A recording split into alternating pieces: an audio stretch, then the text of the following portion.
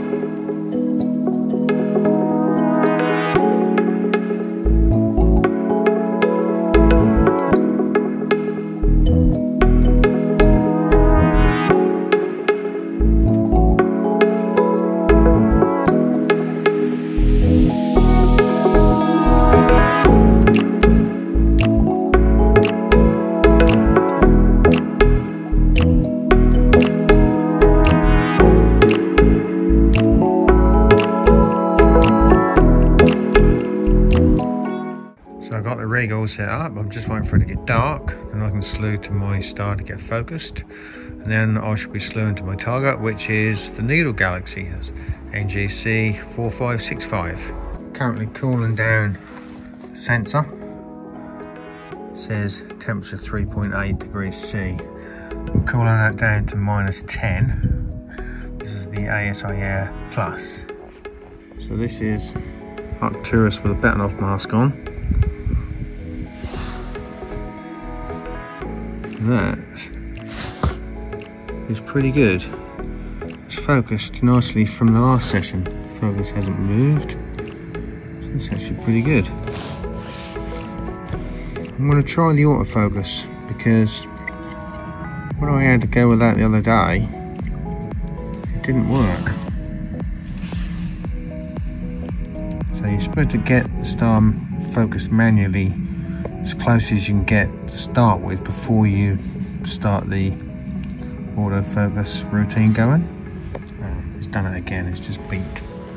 There's something wrong with this. It's taking it right out to the maximum. So the EAF is not working at the moment. So I've finally got going on the Needle Galaxy. It's 10:25, as you can see in the sky it's not completely dark yet. But I thought I'm going to start it anyway. I'm doing 5-minute subs. So the last time I did this, which was a couple of nights ago, I was doing 10-minute subs. But I started later, so I might lose the first few of these, but I wanted to get the session going anyway.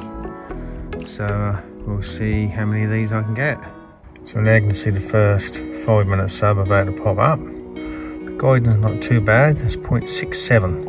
It's a little bit windy tonight, so I'm hoping the wind actually dies down. So let's see what this one looks like. That's not too bad. It's a 5-minute sub. Who's this? That's Alvin. It's been a cup of coffee. Can I have that? Come up here, mate. Come on in. This is Darwin, my Astro cat. He's off. He's fed up already. Well, at least I'm shooting now anyway. So things appear to be going okay, and I'm actually now going to go in and leave the rig outside running all night. I've set it up to do 40 subs, and my calculations it should stop around about 2:30 to 2:45, and I reckon that'll be about right to actually stop. Then it will be starting to get light, so hopefully, fingers crossed, it doesn't rain and I will see the rig in the morning if it's still here. That's good. I would put my tent up. So I came out this morning at 2:15 and the sky was filled with clouds, so I decided to call the session to an end. I took the scope in, but put the tent over the rig so the mount is still there, and I went back to bed. I'm glad I did because it's raining. So tonight looks like one of those rare nights where we've got no wind, no cloud and no moon. The only drawback to that is it doesn't get dark till around 11:30 and it's going to be light again by 2:30, so we don't have a very big window for astrophotography. But I'm going to make the most of it and see how it goes. Right, so the EAF appears to be working now tonight. I've just set it up to start a focus routine. I've got the star focused manually. Last night it was just winding the focus tube right out to its maximum and then stopping.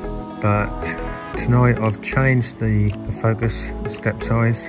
It was on 40, I've changed it down to 30, and it appears to be working okay at the moment. Anyway, we'll see how it goes. So I'm now going to set the program up. We're in preview at the moment, so I'm going to go into auto run and hit the plus button. I'm doing light frames. I'm going to stick with 5-minute subs. I'm going to do 60 of them. Hit OK. Go back. Before I hit start, I've got to do the guiding. So just let that do the calibration, and when that's complete, I will hit the start button.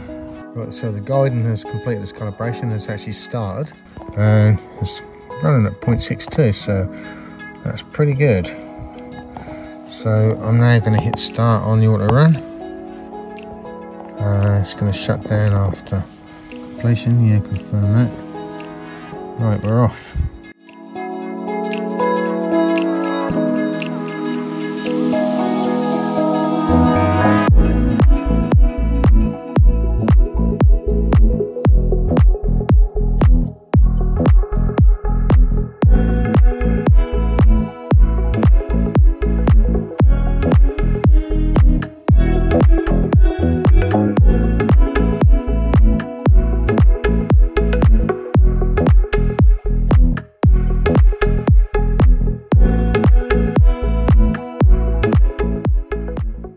So I really hope you like the video, and I hope you like the image, and I'd like to say a huge thanks to all my subscribers.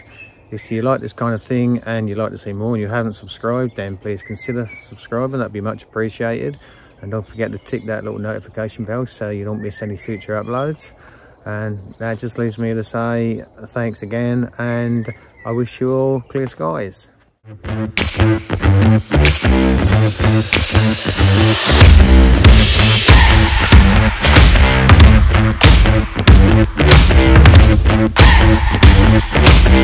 you.